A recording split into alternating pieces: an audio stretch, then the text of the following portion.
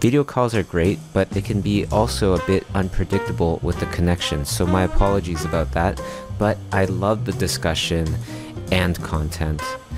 Now, before we get started, I'd love to take about 20 seconds to show you something fantastic happening on schoolism.com, if that's okay.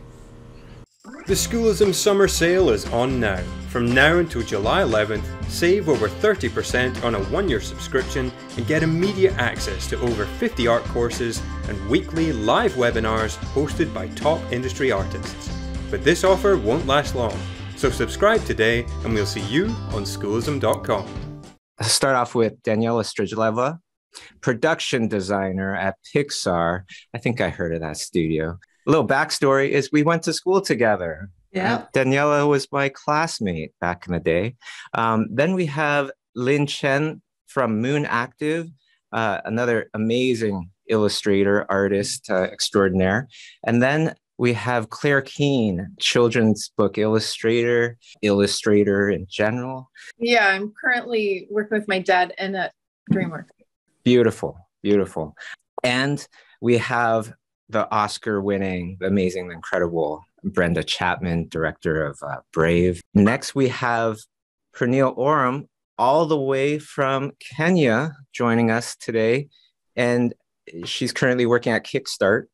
And then last but not least of our guests is Eliza Ivanova, illustrator extraordinaire, but also previously was at Pixar in a past life. And then we have my co-host, multi-Emmy winning Maureen fan. I'm going to start off the entire panel by asking a very, very broad, easy question, which is, how did having kids impact your career? Anyone can start. That's not an easy question, Maureen. That's the hardest question. We're starting. I guess I if you guys don't mind, I could go first. I feel like, to me, honestly, like having kids was not what I prepared for a long time. Like we were talking about earlier. We were talking about having a kid, but when it actually happened, I don't think it was actually prepared. And that year, I was gonna start a new job. I was gonna travel for workshops, doing workshop and everything. But when I found out I was pregnant, my reaction was like, "Oh, okay, now what?" So like, to me, like everything kind of had to stop for a little bit. So after I given birth, I was working at Warner Brothers at that time, but because the pandemic, we had no childcare here, so I had to quit my job in order to, take care of my newborn baby full time. So it was hard. It was hard for me. But I was able to slowly start freelancing, start part-timing, and right now I'm back to full-time. So for me, it's like a pause. So it's like a total shift on my focus. But right now I was able to get back into it with the new perspective and everything. So I think in that way, it changed quite a bit in many different ways. And yeah. Yeah, I also want to say that for me, before, like, I'm still pretty new to the whole thing. He's only a little over a year. But for me, the biggest change was that before, everything in this industry was something I was very, very passionate about. It was what drove me. It was what I wanted to do. And I was very, very driven. And then all of a sudden, he came into the world, and then it became secondary. And it took me a long time to accept that. And accept that it's okay that right now that I'm all about having a good time with him and enjoying him, and then I do the work that I need to do to have a job and stay in the industry, but it's not as important. And that was very hard for me to come to terms with, because I was also like, oh, okay, well, I have him. 3 months later, I can get back to work. And I was very fortunate. It sounds harsh, but I was very fortunate that the pandemic made me cancel everything before he was born. So I wasn't having to cancel it and having all those hard thoughts about it. Yeah. I'm going to jump in with something similar to what Pernille's saying, which is that before I had kids, I have two, and the oldest is 8 now. Before I had kids, I used to kind of indiscriminately take everything on. Like everything was a challenge. I'm always going to get better. Even the smallest projects, which sometimes I would regret taking, I would take them on because I'm like, oh, this is a learning experience, and it will help me in my career. And this maybe speaks a little bit more to like the way that I work after kids, rather than my entire career. But I feel like now with them, I'm more considerate, and that's like, I'm more thoughtful about the projects that I really want to take on. And there are times that I want to be like completely dedicated to a project. And I have far fewer regrets about taking things that maybe didn't matter that much. And in the past, I had all this pressure that I put on oh, I'm going to regret it if I don't take it. But because I have to be more selective with my time and spend time with my kids and then do projects that matter, I'm a lot more selective. And I feel like that actually has been in like after 8 years, of learning this, because at the beginning, I didn't know how to do that. I didn't know how to juggle it all. That kind of became easier. Now with more experience, it's becoming easier. And I feel like it's making me a more satisfied artist too, to be kind of like, oh, this one really matters. This is where I'm going to put my energy because I have to save the other part of my energy for my family, So that's been actually, it was really hard, like Pernille saying at the very beginning, because I didn't know how to do it. And now it's getting easier and it's more satisfying in a weird way. I feel like I'm more kind of empowered to choose and to say, this is important to me. I'm looking forward to that. Yeah. For me, it was best laid plans. Best laid plans is like Kevin and I were both sort of doing really well in our careers when he was directing Tarzan, I was directing Prince of Egypt, and we decided, okay, let's do it, and we'll take a few months off, and then we'll just sort of tag team as one, project comes up and whatever. And then we had my daughter, and 2 weeks later, he was offered a live action film.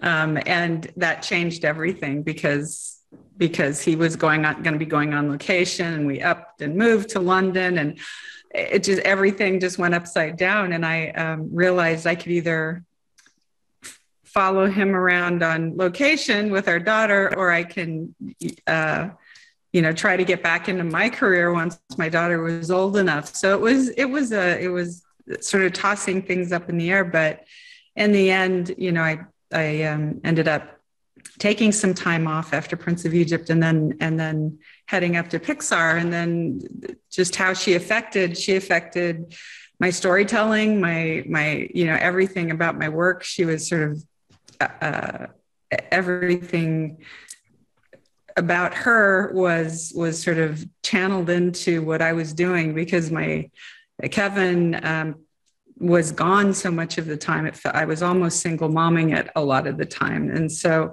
I think what it did though, is as far as how I looked at work, I used to work, I'd do all-nighters, I'd go in and just work until 3 a.m. and go home and whatever.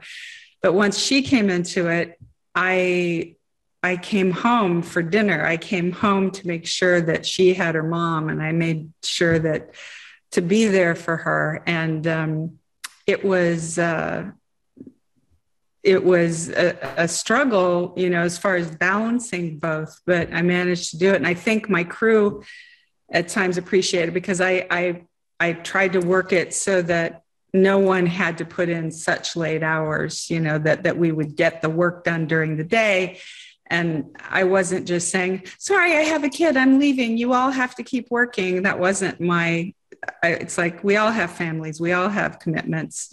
And it made me much more aware, having my own child made me much more aware of the family life that all the other people on the movie were dealing with. So in a sense, it softened me a bit, and as far as being so driven, but I was still driven, but just driven for my daughter as much, if not more, definitely more than I was for the career, but I still loved the career. So.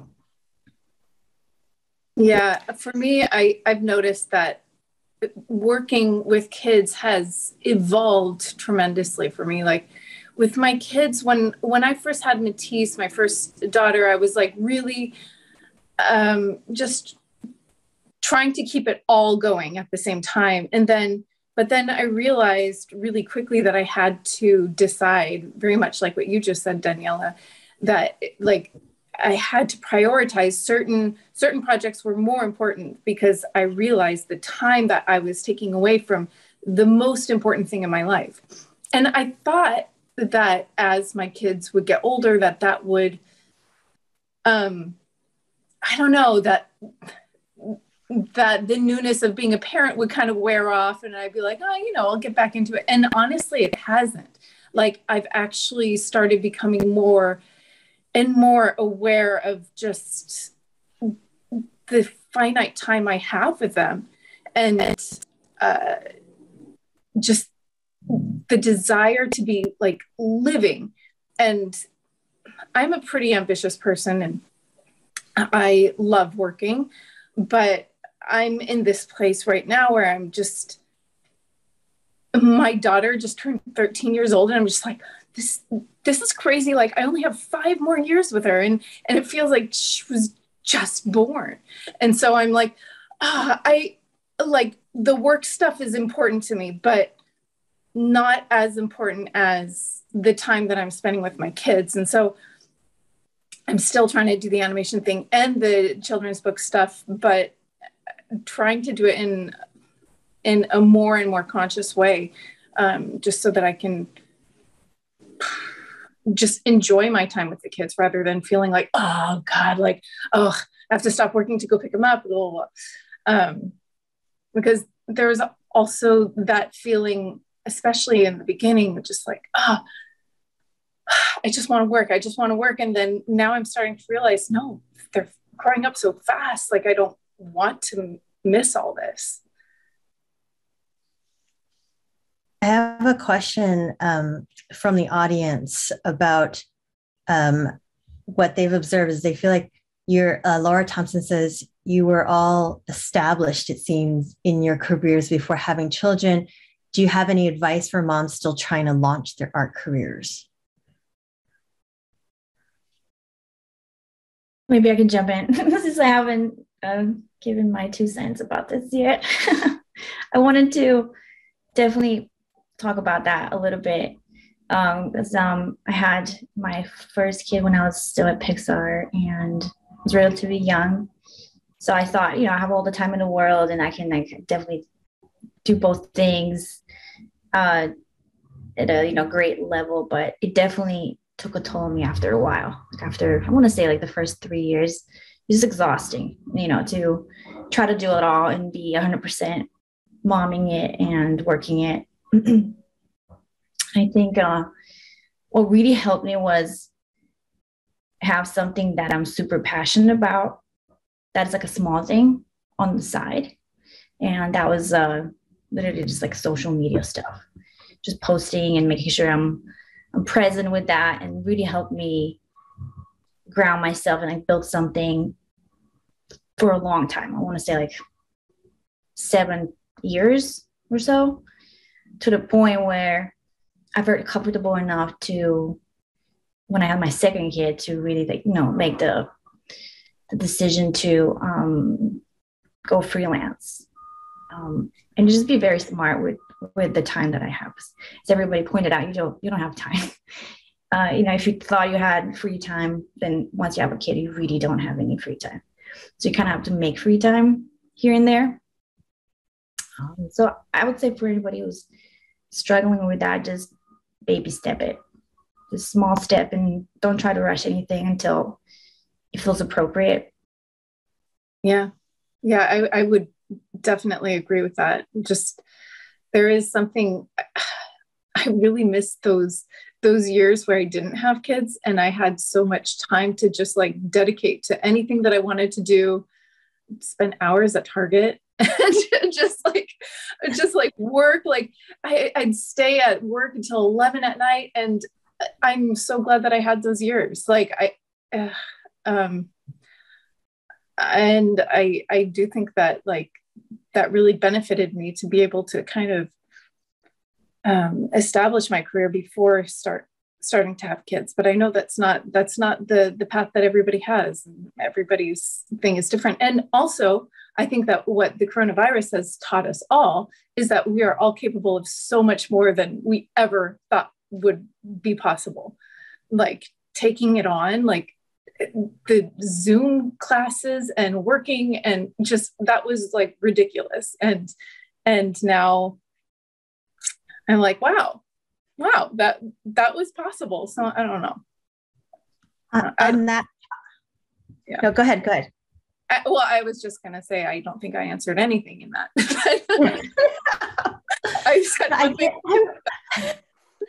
I did want to ask you about that topic, though, specifically about COVID. I mean, I feel like COVID has probably rejiggered everybody's lives in terms of prioritization. And I think it's been difficult, but at the same time, I feel like I am much more focused on family than I was previously. I know for my first daughter, I was just flying around all the time. Like she stopped drinking breast milk because I was gone for 2 weeks, and I felt so guilty afterwards because she refused the boob. I'm like, no, it's all my fault because I was gone. But the second kid's during COVID, so I am able to be with her like 24/7. Great. But at the same time, there's lots of moms who, like, because they don't have childcare, it's so hard. So I'm just curious for you guys how COVID has impacted your being a mom and balancing that also with work. I'm just going to jump in here again and say that, like, for me, COVID, that whole thing, I'm a single mom. So I've got my 2 kids at the house, and I've got, like, I have them almost 100% of the time. And I had just started at DreamWorks, and I also had like 2 books that I had just signed. So when I found out that my 2 kids were going to be at the house with me while I was working, and that they were going to have to do I was like, this is not possible. But something happened, because I always have in the back of my mind that I have to be doing more. Like I have to be coming up with a new idea. Well, like COVID kind of like put everything in a parentheses where it's just like survival mode. It's fine. The kids can watch, they can be on their screen time, and you don't have to feel guilty about it. And so I was like, okay, I'm taking that off the table. I'm not going to feel guilty about this. And then I was like, I'm not going to feel guilty about not having my next book all lined up. Like, I'm not going to feel guilty about not having a new idea. And so all I could focus on was my DreamWorks work and my kids. And there was something so liberating about that, about like having this parentheses where I'm like, you know, I can only do this. And now that as the world is starting to open up again, I'm noticing that I'm starting to feel guilty about like not doing more. But it was really nice to have like that little parentheses that I could just tell myself, you don't have to worry about this anymore. Like, don't feel guilty. And so I'm trying to like see how can I integrate that like freedom of that like very restricted time in my life today.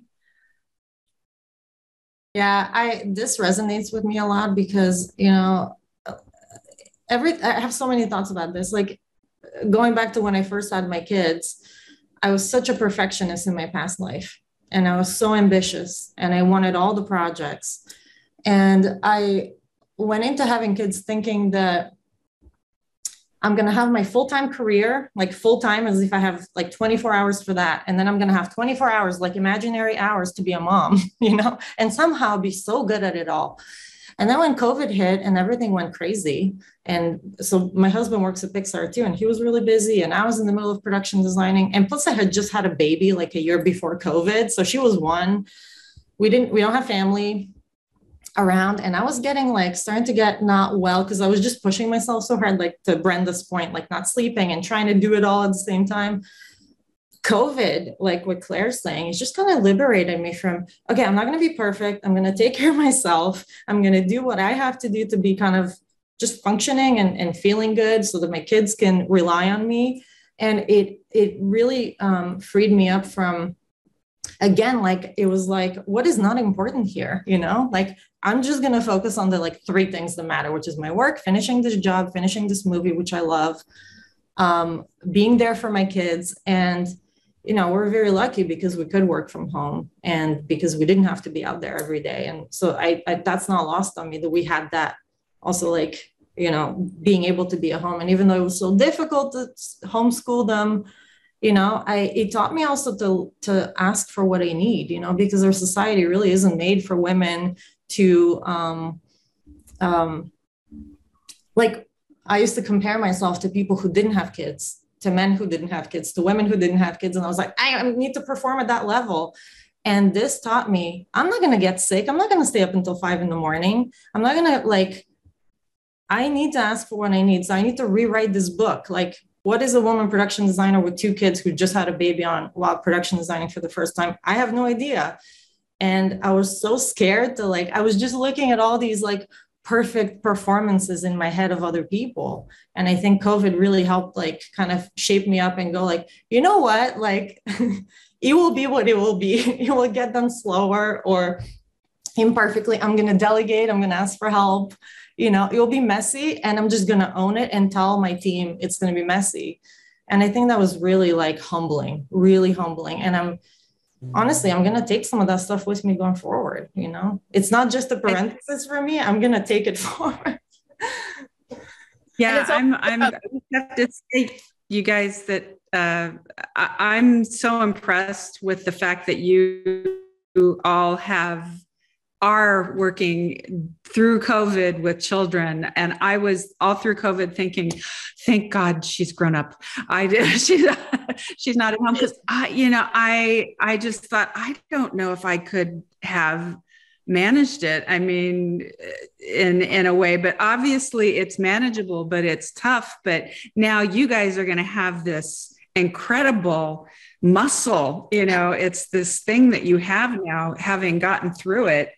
And you have that thing that I don't have, but it's incredible that you've done it. You should all pat yourselves on the back, because that through the whole thing, I just kept thinking, oh my God, I'm so glad that she's away and living her own life now, and, you know, doing her good, you know, her thing, because you guys are amazing. So I just wanted to say that, pat yourselves on the back. You guys deserve medals for what you've done.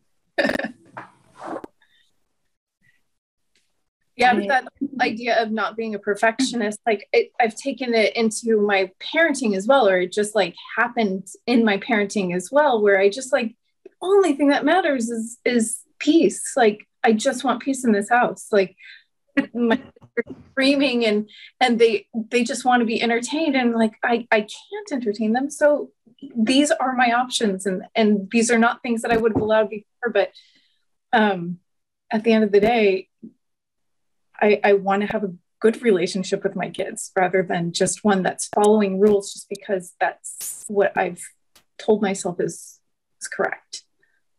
Right. Sorry, go ahead.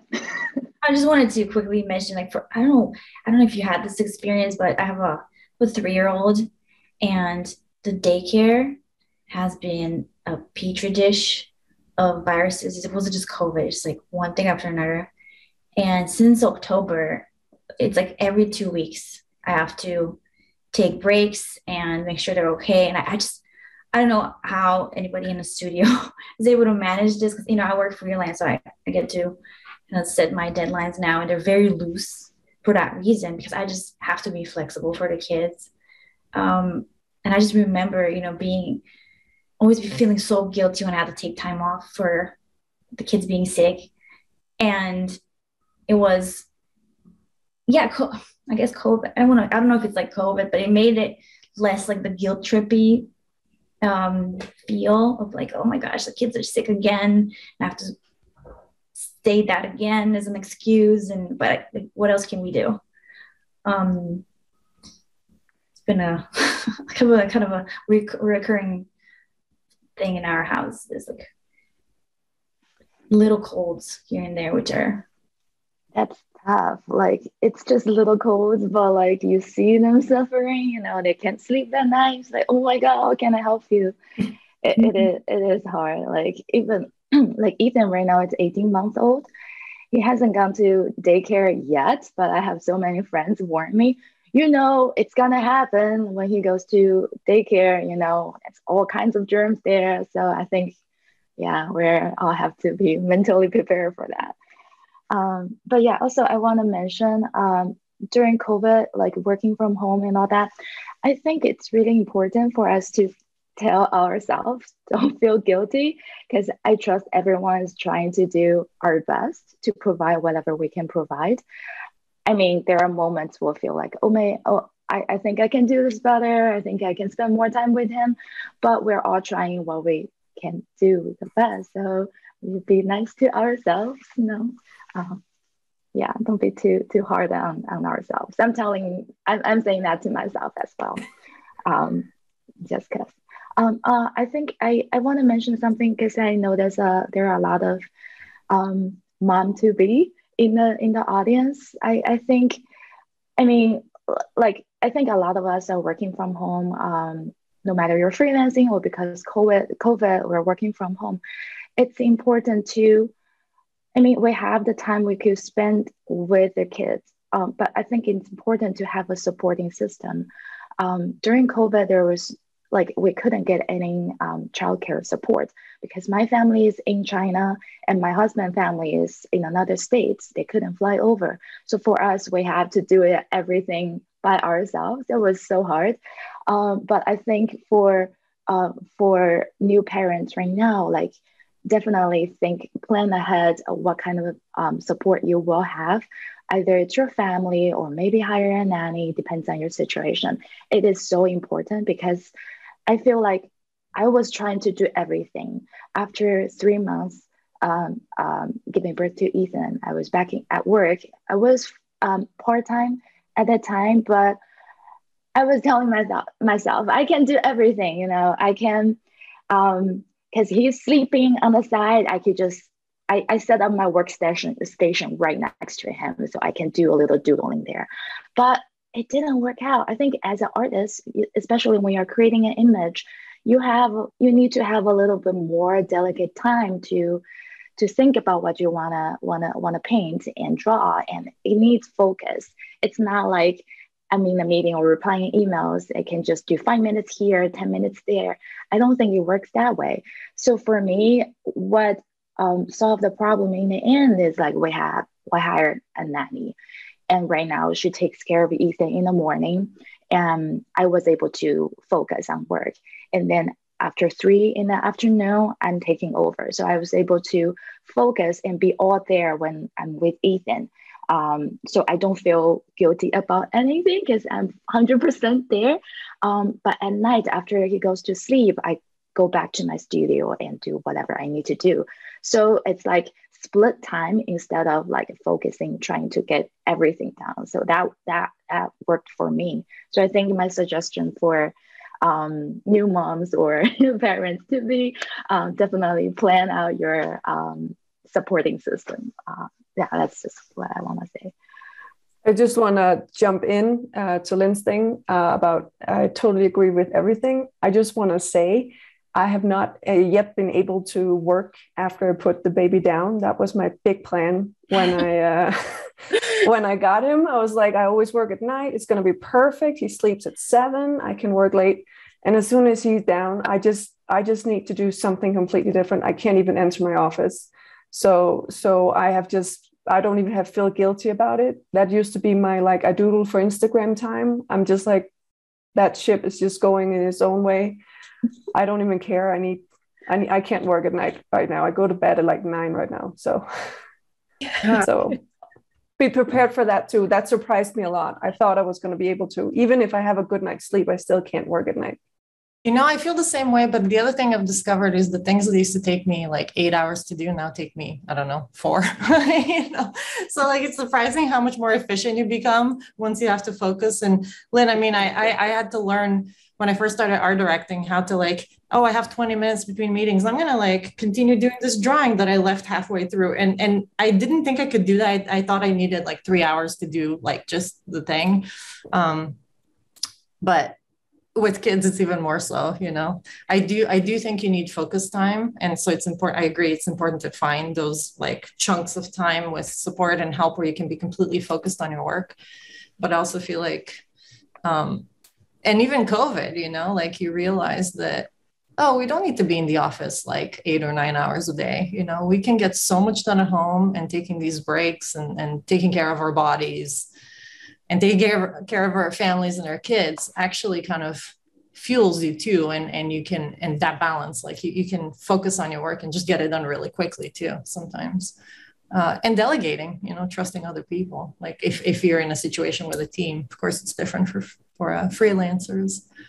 Daniela, I actually have a question about, I was at dinner with Domi Shi recently, and she was talking about how for Turning Red, because it was seemed like all female leads, from the producer to production designer to Domi, that they had at the end, like way better schedules. Mm. Everything happened more on time, and morale was higher, and it was like everything was awesome. And it doesn't have to be like, oh, you like slave away, work in the middle of the night and all that stuff. I was just wondering if I was super interested in that. And I was just wondering if you could share, I know it wasn't your, but if there's anything you could share about that, because I found that inspiring. I'll share that I'm envious of that because I wasn't on that movie. You know, no, I totally trust it. You know, even their soup tech, their visual effects supervisor, she had 2 twins on that film. I was just thinking, and it was like, yeah, an all-star kind of female team. But, you know, I worked on Luca, and I felt like it was similar. It wasn't as many women at the top, but our producer, who had younger kids as well, she really created that environment. And I think, again, like they created it because it was just a majority. That's what happens. You know, it's like, it's all women, and it's like, we can rewrite the book, you know, we can make it what we need it to be. And then it's like, suddenly you realize it's not just about women or moms, you know, everyone needs time to go work out, to take care of their bodies. Like if we kind of say, this is the time that after 4, we don't need to do meetings, take time to go pick up your kids. If you need to go to the gym, do whatever you need to do, for yourself or your family. I think that's how it becomes kind of like, oh, things are getting done more effectively because we all have that space, you know? So I felt that a little bit on Luca, but I think that they really had it good that way because they created it that way. They needed it. And, you know, you develop that trust and you say what you need. You say like, I'm sorry, I have a baby. I have to go home at this time, or I have to pick up my kid at 5 from daycare. And it becomes kind of institutionalized. I think that's important. You're very, very, very lucky to have that because in my day, I didn't have that. You know, I tried very hard to put that in, but it just wasn't accepted, wasn't part of the culture at the time. So you guys are very, very fortunate. You've moved forward. I think a lot of things have, you know, gotten better. So, but yeah, I just listening to all of you guys, I feel like, you know, I've been through it. I'm no longer in the trenches like you guys are in that sense. But the one thing when I look back, I wish I could go back in time is just talk about don't feel guilty. It's also just forgive yourself. Mm-hmm. Just at the end of every day, you know, you did your best, everything. You love your child, you love your job, you're doing the best you can. So yeah, you're going to mess up, you're going to have hiccups. Just forgive yourself at the end of every day. Mm-hmm. And then that time with your child, you know, that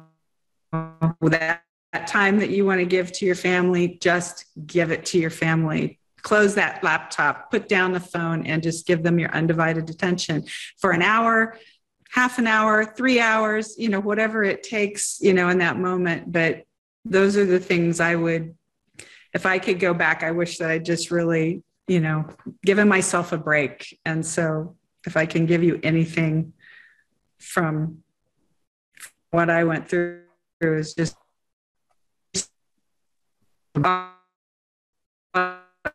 it's okay, you know, everybody. Brenda, I would love to hear. I don't know, you're picking up. I would love to hear more about what it is to be a mom once your kids have left the house, and that transition from like that craziness of having to work and be a mom and just all of the things that we're all experiencing now. Like, how is it like once you've like exited that and then you're like out in the, like for me, that's like freedom. But at the same time, there's something very like, I'm scared of that too, because I don't know. Like, I would love to hear what does that side of a working mom feel like?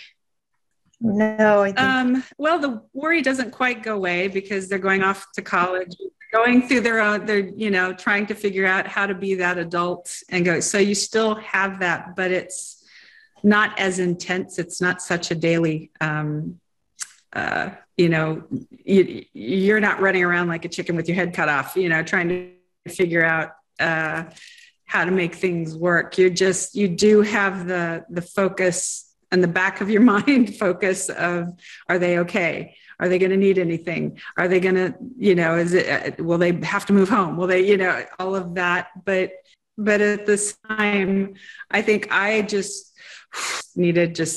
I took a bit of a sabbatical, because when my daughter came along, it seemed like my daughter and my career were so intertangled emotionally. You know, it's like you want to do your work, you want to be a great mom, you know, and it just gets everything is just so connected that when that aspect of it sort of gets free, I didn't know what to do with the other part.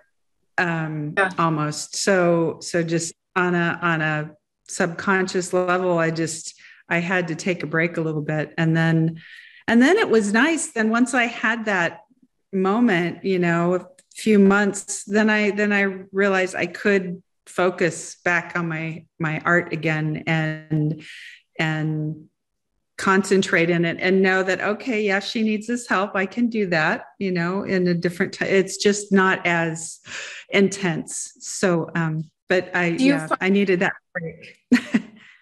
Has it opened up like a creative lane for you, having what I imagine to be just so much time, but you still have that like connection with your daughter?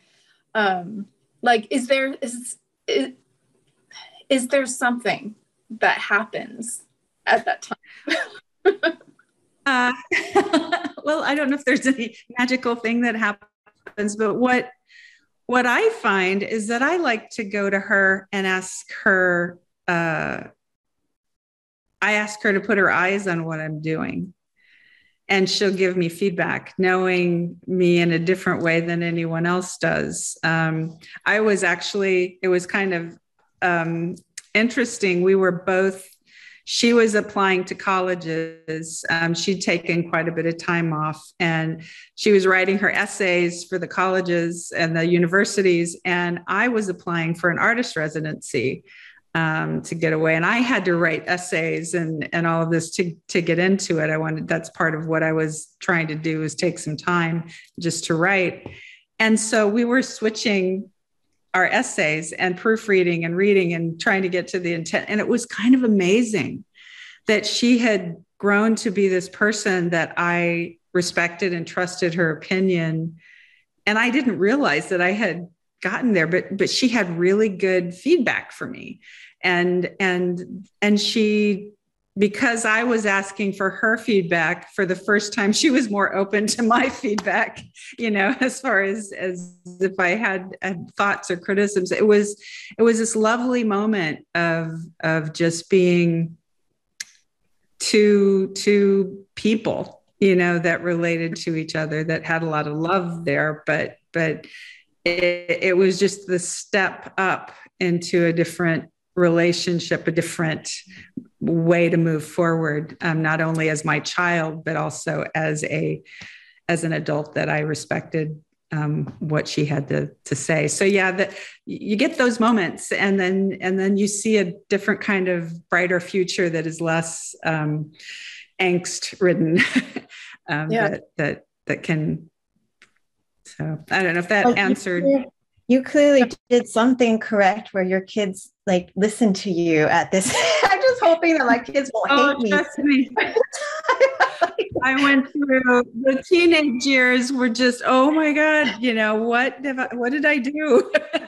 You know, I really didn't think we'd come out the other side talking to each other. You know, it was that rough, but now we're very close. But so there is hope. Trust me. I have a question from the audience that points to something that Brenda had talked about earlier, which is how having kids can actually impact the content of the work that you're creating. And I just want to ask you all, like, how has having kids impacted your storytelling, your art, the actual contents of what you make? Such a good question. I don't know if I have an answer, but I know that right now, especially after having a daughter, you know, I'm like Eliza. I think our kids are the same age. My youngest is 3 years old and have a boy and a girl. But for both of them, you know, I am so interested in female storytelling. I'm so much more interested in in reading female authors, mothers. Like, I read about motherhood a lot right now. It's some phase that I'm going through, but it's because I don't see a lot of, especially in animation, there are not a lot of films about moms. I mean, Brenda, you know, when you were at Pixar, Brave was like, we were looking at at your film, and I remember feeling like, finally, somebody's going to talk about this. And maybe I'm just at that stage in my life, but I don't know, like, I'm speaking on a personal level. You know, I work for Pixar Films right now, and I definitely use my voice to influence the female characters as much as I can, and the mother characters as much as I can. But I do feel like there's a huge gap there. Like, you know, a lot of stories are still told from a male point of view, and mothers are in a very limited category.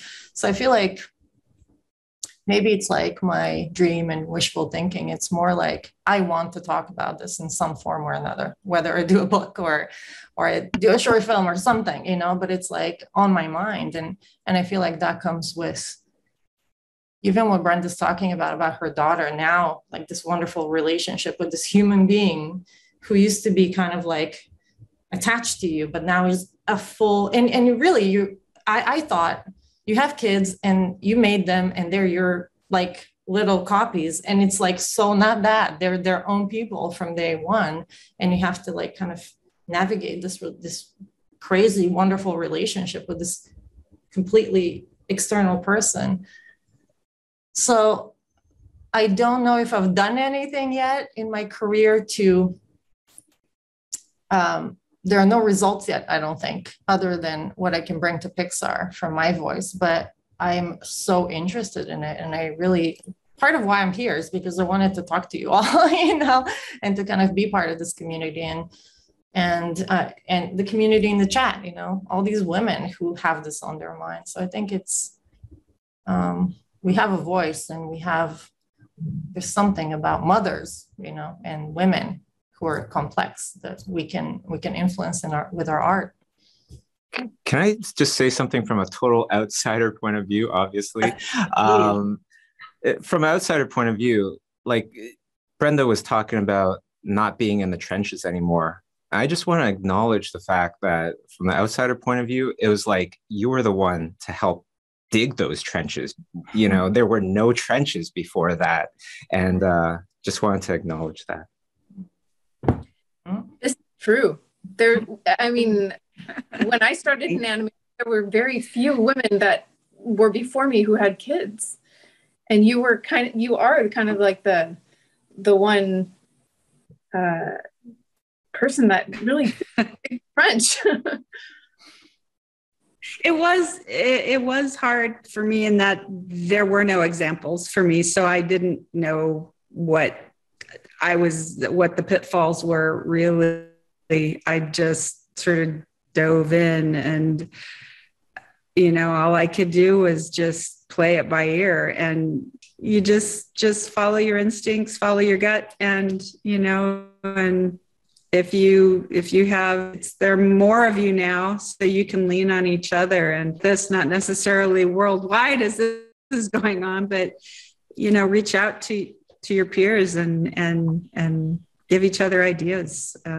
That's one thing I didn't really have here, but boy, you guys are lucky you do have that. So, and we're lucky we have. And thank you for all the pumping rooms. It's like required. Yes, yes, you are. It's the best. Yes, you are.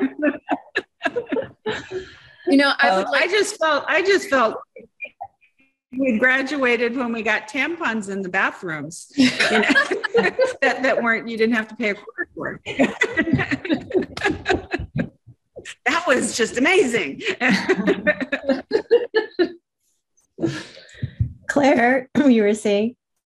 Well, I was just going back to that question about how children has impacted my storytelling. I just feel like they are what is responsible for any ideas that I have. It's like, it comes from them. My son is like, he's just got this kind of crazy, like incessant creative brain.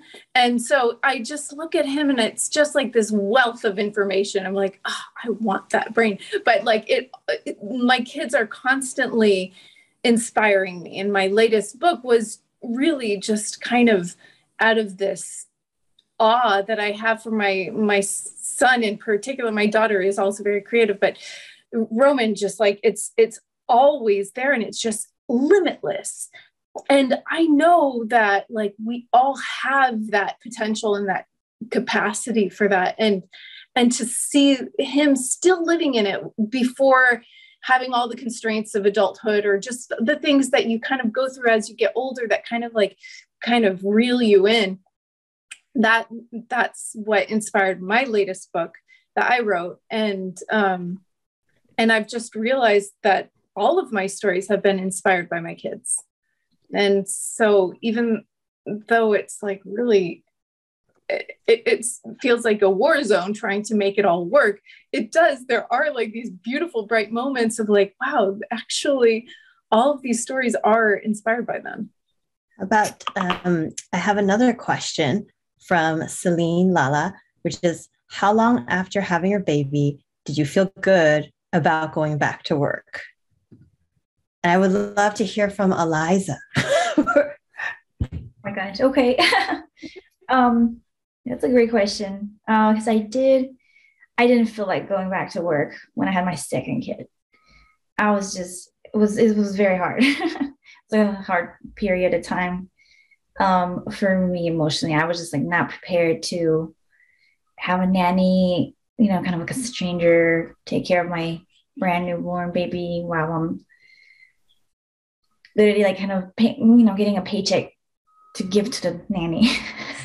And this process took a while. I want to say I'm just getting out of it. And it's like 3 years later. But again, to both Claire and Pernille's point, I don't feel the guilt anymore. And I don't really care. I'm just like, kids are priority, of course. But also they're going to grow up eventually. So I know this is like not my state of being permanently, even if it is though, I'm totally fine with that as well. But I think now is finally the time where I feel like, okay, this feels like back to normal speed from what I remember. Could be different. But I'm super comfortable with the new, like adjusting to the new life and being okay with that and not yearning for something that's kind of long gone. I'm just like, okay, this is the new normal and it's great. Like it's different, but that's the beauty of it. Yeah. I also want to tune in. As I mentioned before, I thought I was going to wait like 3 months and then get back to work. But I ended up taking a whole year off, basically from at least paying jobs, not like my own doodles, which I did very, very seldomly. I had been working really hard for like, it might not say, but like 12 years freelancing and doing so much work and really like delivering both personally and work-wise for so long. So when I finally took the break, I was like, I think I need this not only to be with the kid, but also just be me and enjoy not stressing over work, and like the whole rediscovering of who you are, and again the whole not caring thing. And when I got back to work again, and I also said no to a lot of, with Daniela's point, I said no to a lot of jobs that I would have taken before, and then waited till this. I'm working on a big project now, which I'm very excited about, and it came at the right time.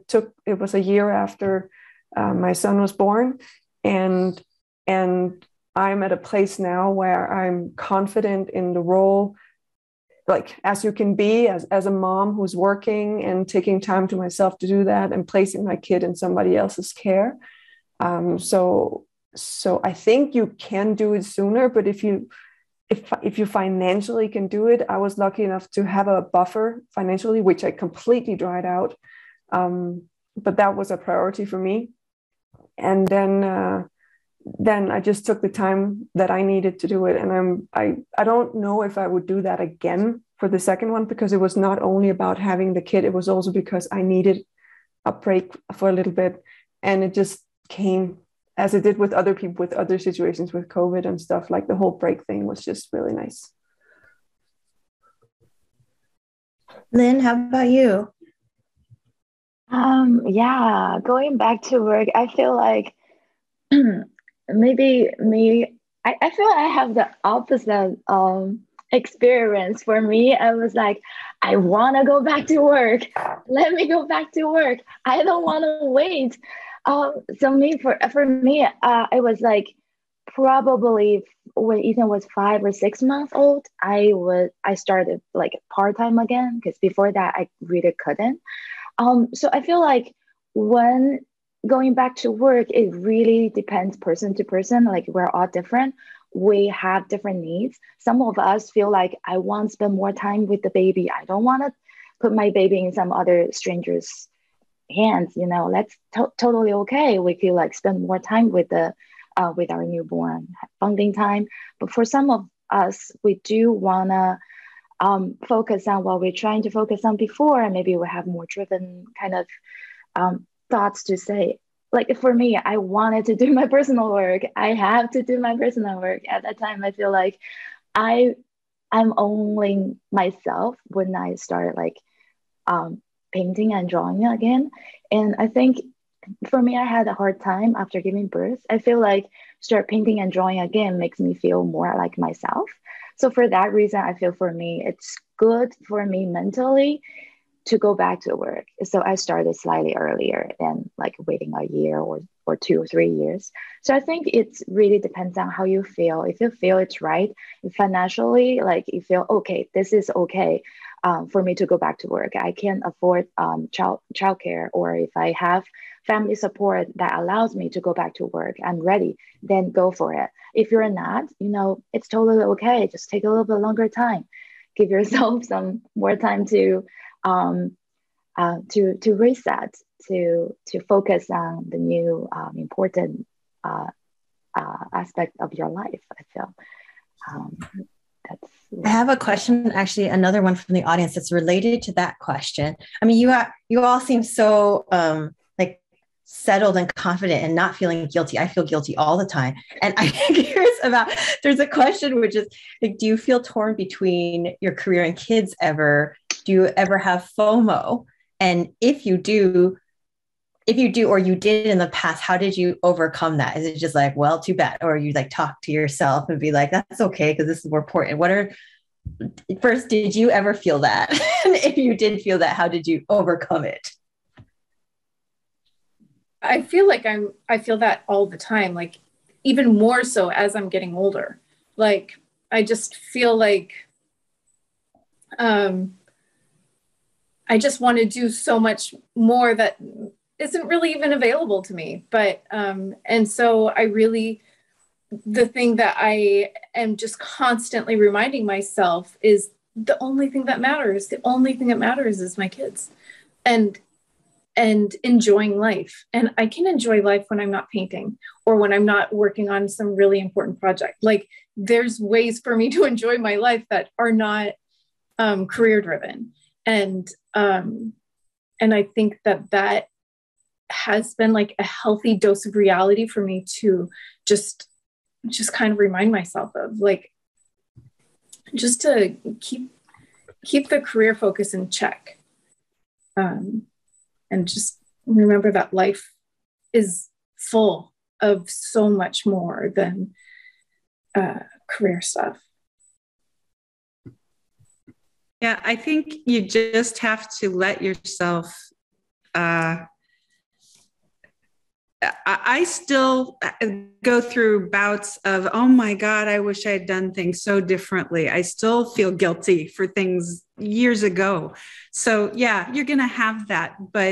And that's why I said earlier, I wish someone had told me, just sit down every night before you go to bed and forgive yourself for the day and just say, I did the best I could.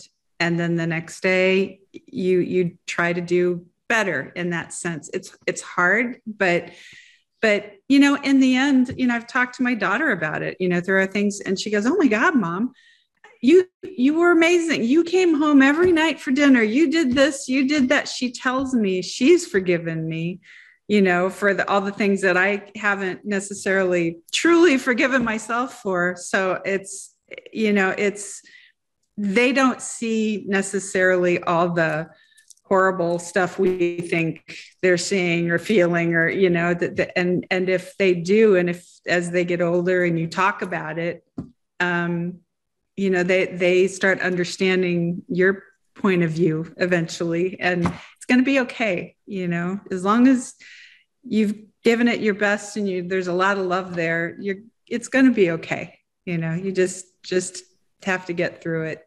And it is a get through it kind of thing. So. I just wish that dudes, sorry, not to just cut this, I wish that men every day is like, oh, I just need to forgive myself every single day. Is it just like a thing of moms that we do this, or is it something about society you think that it tells us? I conversation solely on moms. Like, this parenting working conversation is not, I mean, just the fact that, like, this thing with Pixar, that it took a whole, like, team of moms to be working together for the hours to change, or for it to become more family friendly, is ridiculous. I just think that it, like, do these... I tried. Like, what? How is the responsibility completely on mothers? Well, you know, Maureen, it's funny because I've been thinking a lot about this. I think that society, there are some kind of catchphrases that I really dislike, like multitasking. Women are good at multitasking, and I completely hate that. Like, I don't believe in multitasking. You can have it all. Like, have you ever heard that for men? You know, having it all is such a, like, flawed term, you know, that builds all this expectation of us to be something that we can't be, you know. And I'd rather use this, like, I like sports analogies, you know, like athletes really have to perform at their best when they're competing, right? But like every other day they're training, and it's not perfect. When they're training, they're just good enough, or they have shitty days, and sorry, I shouldn't say that. They have bad days. And I think, like, my every day is good enough work, good enough momming, you know. And then there are times when I have to tell my husband, today I really need to focus, and I'm really going to focus. Like, this week is going to be hard, and I'm going to be, like, more at work, you know. And some weeks my kids have a bunch of things at school, and I'm like, I'm going to be dedicated to school. So work, you know, I have to leave early, and I'll delegate stuff. So I think part of it is that we need to debunk these myths about what women are supposed to be, you know, because you don't hear, like, oh, men multitask. Like, just screw that. We just need we focus on things one at a time. And when you kind of realize that, that's the other thing, just to go back to the FOMO and the forgiving yourself. I don't think that anybody thinks that they've arrived anywhere. Like, I don't want to speak for you, but I don't think that it's just like that every day you learn to do the work of thinking, did I do a good job, or what can I do better? The work is just in a different place, you know. It's not, we have to be more thoughtful about what our values are and what matters to us. And I think the notion of forgiving yourself is also understanding tomorrow's another day, and I'm gonna not feel guilty or not even think about it that way. I'm just gonna go ahead and see what's most important today. So I think that's the kind of like nuance, or like we can start shifting things to look at it a little bit differently, so the women don't have these like labels on them, and then we all feel guilty about it. Like, I don't think we need to waste our energy on that, you know. You had mentioned earlier that, you know, you had to ask for what it is that you wanted. You learned to ask for things. I'm curious, there's a question here about if you are not in a super fortunate position, like in the films that you are on, or Domi's film, and you are in a where the leadership tends to not understand or don't have kids or whatnot. How do you guys have any tips of how to advocate for yourself for what it is that you do want? It seems like, Brenda, you have stories about how you tried and how not necessarily always receptive, but I would love to hear how you guys have advocated for yourselves and your needs in an environment that's not as understanding. Maureen, I don't know. I mean, obviously, like I feel very fortunate to work where I do, and the culture is changing. But regardless, when I go on a project, I just kind of, at some point, I had to shift my mentality to be like, instead of just serving, I had to go and say, this is what I need. This is, if you want me to perform well, without being forceful, just being honest. You know, this is how I work my best, given my situation. I just kind of see, can we work together this way? If it's a more kind of different group of people than just other moms, you know, of course you have that understanding with other parents, and I should say other caregivers, because it's not just moms, you know. My husband goes through some of the same feelings that I do. You know, he wants to be with the kids. He has to work a lot. So it's things are changing slowly, but it does feel really bad to have to feel like you're asking for favors just to be like a decent parent, you know, like, can I leave at 5 to go pick up my kid? Like, I don't want to have to ask for that. I want that to be built into the system, you know? Or that's how I've approached it as well, when just answering the question, like, how do you ask for that? Or like, how do you approach the flexibility that you need? Like, for me, I just kind of announce it, like, oh, well, I need to leave at this time, blah, blah, blah. And just kind of going from the perspective that they don't know what I need. And so I just need to tell them. And I've been really fortunate to work with really amazing people, especially on the project that I just finished at DreamWorks. Everybody was really great and very understanding of everything. But for the most part, people aren't in your situation, so they don't know what it is that they don't know that you've got, like, soccer at 5:30, and then you've got this and that and that. Well, like, so you just have to say it, and there's no guilt. I feel like I put that away. Like, I think during COVID, I was like, nah, I'm not going to feel guilty about this. I've got this to do. And like, if somebody has a problem with it, then that's probably a working relationship that I don't want to be in, because it's just not. I also want to say, as a freelance artist where we set our own, I'm like Eliza mentioned earlier, I make sure that I'm like, I can deliver it at this time. And I make sure that I have the buffer and the availability. I don't press myself. If they need it in a certain time, I let them know whether or not it's possible within, like, I know myself and how I work and what I'm able to deliver. And then I did give myself a little bit of a buffer, because you never know how the day's going to be or how the week's going to be and stuff. And I found that the worst thing I could do getting back into work was getting stressed and putting myself in a stressful situation if I could avoid it. Of course, there are stressful weeks where you have to deliver, but then you have to communicate with the people that you work with, and then make sure that afterwards you have the time, especially if you're managing your own time, because you can also end up overworking yourself. Good advice.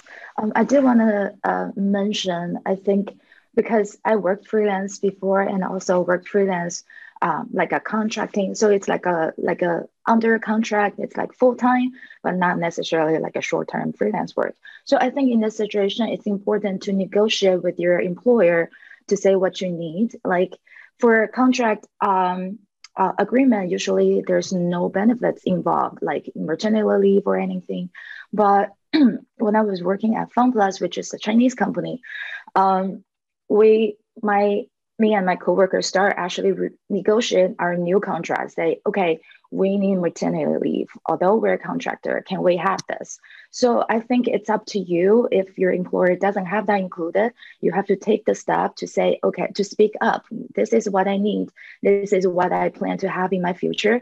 And if the company values me, I want to continue working with the company, but during this time, I will need this kind of support. So if we can negotiate the contract to get what we need for to protect us during the maternity leave time, that'll be really great.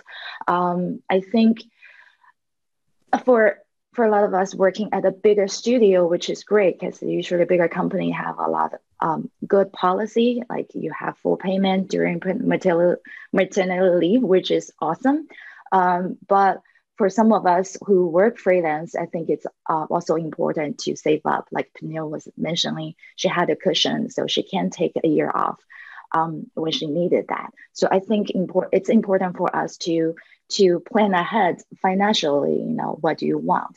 I want to share my experience because when I was pregnant, I just started working at Warner Brothers. It's a big studio. They have amazing maternity leave policy. But it was so chaotic, you know. I worked at the company, but when I was about to take maternity leave, it's just a little under a year when I started working with Warner Brothers. So I was not qualified for their full benefit. So in a way, it was so funny. There was one lady from their company reach out to me and said, "Oh, don't worry, we got you all covered. You don't have to worry about the California state's care and all that. Don't worry about that. You're all covered, just leave it to us." But the second day they come back to me, "Oh, you're just under a year." So that's, so it didn't work out. So for me, I had to go through the California child care, I forgot what's it called. So it's like government program. So I have to apply for the maternity leave payment through the government program, which was fine. But what I didn't know is like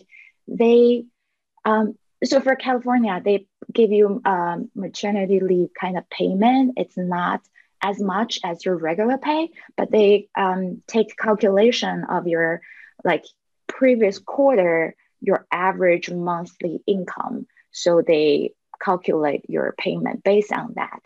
But because I was working freelance before that, when I start calculating that, the system just screwed me up so much. So basically after the calculation, because before I was freelancing, so like the payment from government, it was like barely nothing.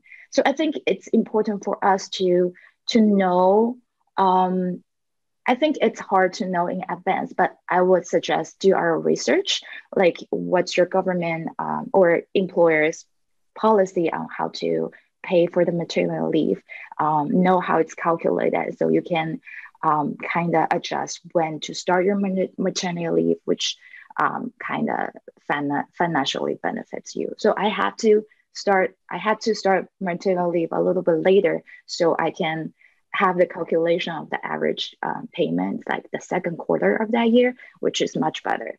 So I don't know if that makes sense. I think it's hard for me to explain that situation, but I think my point is just like do your research ahead of time. Do research ahead of time. Yeah, try to avoid those pitfalls. Yeah. Backwards though, it shouldn't be this way.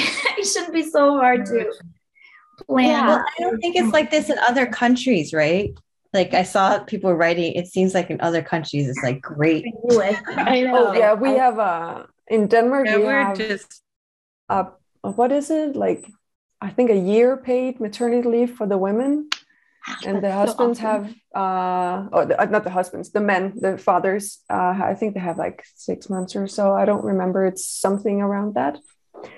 Yeah. So, but we have really bad systems for freelancers. And just a quick note, they changed it in Denmark so we could actually get paid something that was equivalent to what the money you made as a freelancer.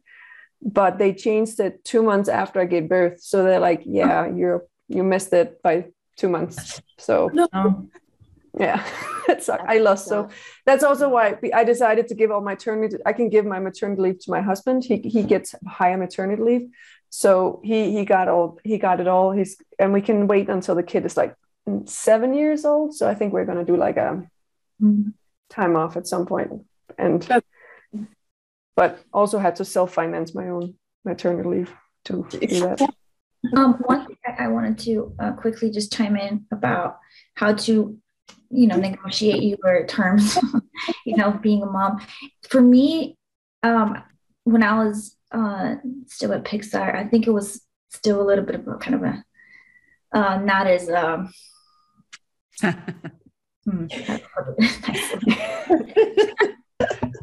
was harder, okay? Harder to navigate that world.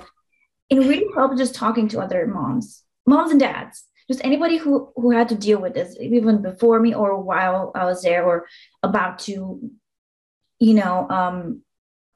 be in a situation like I was. It really helped just to have more people together talk about the issues, to either like supervisors or HR, whoever, was able to address it or bring it to the attention to the people who can actually make a change. And that was very empowering. Just talking to your peers and figuring out what actually the department needs or the company needs is like as the family component to that.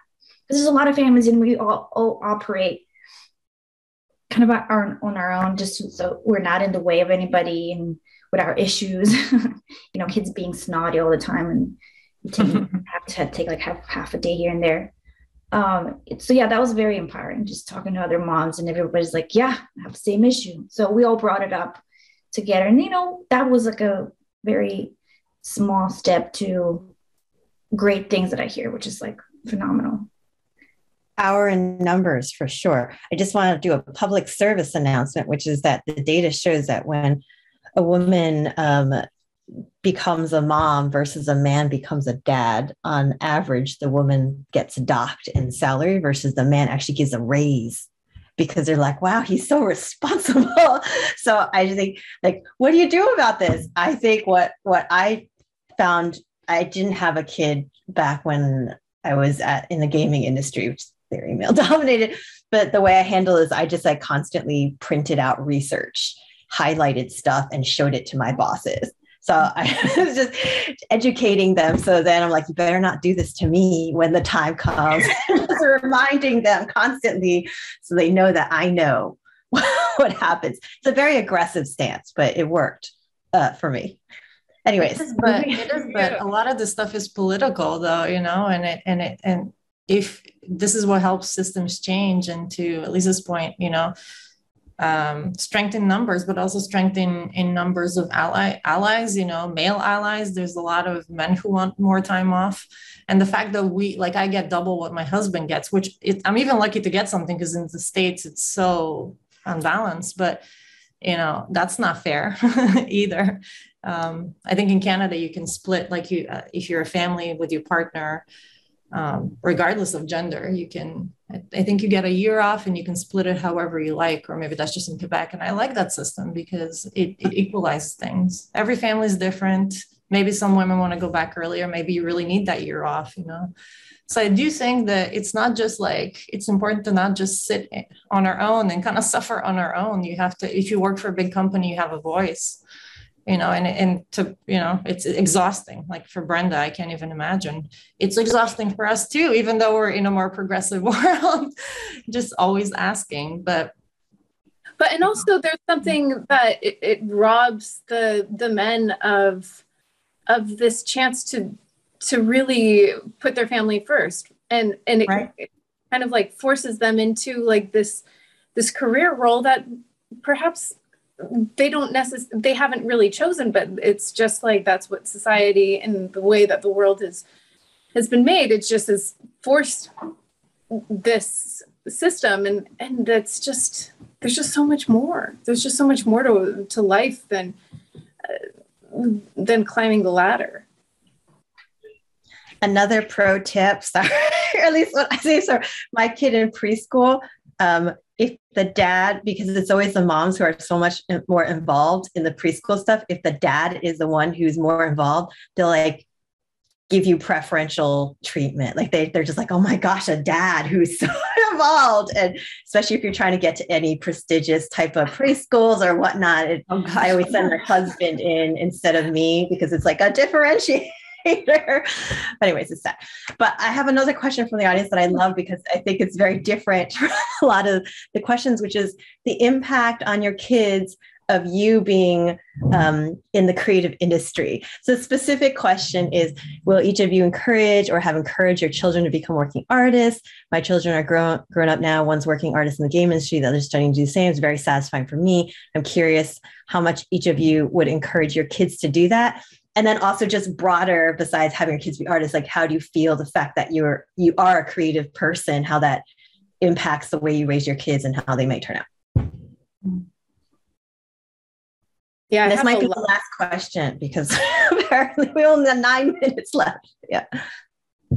Yeah, that's my whole world right now with my daughter, who is really into just everything art, and so is my son. And I come from an artist family. It really, truly, there is, I mean, I really can't imagine them doing anything else, but I'm very conscious of I don't want to like put that on them. Although I kind of think that the percentage of the chance of them going on to do something in the artistic field is pretty high, but I want them to feel like they have the choice to not, especially just like with all the generations of artists in my family. I'm realizing that this is like becoming quite a tradition now. And so I never want, I just don't know how heavy that's going to feel for them at this point. But yeah, for sure. Like, obviously, like I want my kids to live out their most creative existence possible. Yeah, I feel you come from a giant lineage of amazing artists as well. So that's quite interesting. Sure. Yeah. Sorry, I'm always adding these like super weird, awkward, embarrassing. They're not awkward. They're good. Okay. Love it. I think that one of the best things. Oh, sorry. Go on. Oh, go ahead. Go ahead. Oh, thanks. I was just gonna say, kids are so creative, like Claire was saying. All kids are so creative, and I think one of my favorite things about being an artist myself, and my husband is an artist, is that we're just curious. All my artists, and we're all curious, and I don't care what they do later, but I want them to kind of continue being curious in their lives. So if I can be that example, if we can together as a family be inquisitive and interested in people and interested in the world, I think that's all that I care about. So yeah, for sure, that part of my artistry, I appreciate to share with my kids. Yeah, but my daughter has go for it, Brenda. Go ahead. My daughter has a really creative soul, and she's always, growing up, she was always creating different things, but she was also interested in so many different things, music as well as drawing and making things. But she, in the end, chose to be a teacher. That's what she's studying right now because she felt, it sort of breaks my heart a little bit. She feels like she can't live up to what my husband and I have done. She can't, and which we have totally not put on her ourselves. Is we've tried to encourage her, but not like Claire, force her into or make her feel obligated to go into that field. But now she's using all of those things and how she's approaching how she wants to teach and all that. So I think what I am excited to see is when she does, get into a classroom and how I think she's going to have this wonderful impact on a lot of children to carry on a creative point of view, you know, and share that. So, you know, it's a good grounding, I think, to have creative parents. Well, we want to be very respectful for everybody's time, especially hardworking moms such as yourselves. Earlier, there was talk about guilt, you know, and my assistant also was telling me about her guilt about like her kids and everything. So I just want to like share that I was a really bad kid when I was little. Like when I feel like I was a horrible kid, and later on, I realized that my mom felt so guilty about all those horrible, you know, mischievous things that I would do. And she felt like she didn't do such a good job as a mom, even though in my eyes, she absolutely did. You know, she worked a lot. She had, I think, like 3 jobs at one point, working every day, you know. And so she felt guilty of not seeing me as much. But growing up, my work ethic is because of my mom, right? It's because of seeing her work so hard. And so, you know, if anybody listening or whatever feels that way as well, I could tell you that very likely they will benefit from that, you know, in the future. So thank you to everybody that showed up.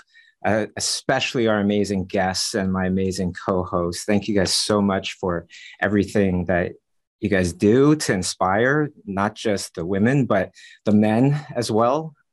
Just amazing what you've all accomplished while actually still raising kids and everything. It's absolutely something to be very, very proud of. Yeah, much positive thoughts to everybody. Thanks for having us, Bobby. Thank you for having us. It was nice meeting you all too. Nice to meet you all too. Thank you all. Yeah. Awesome.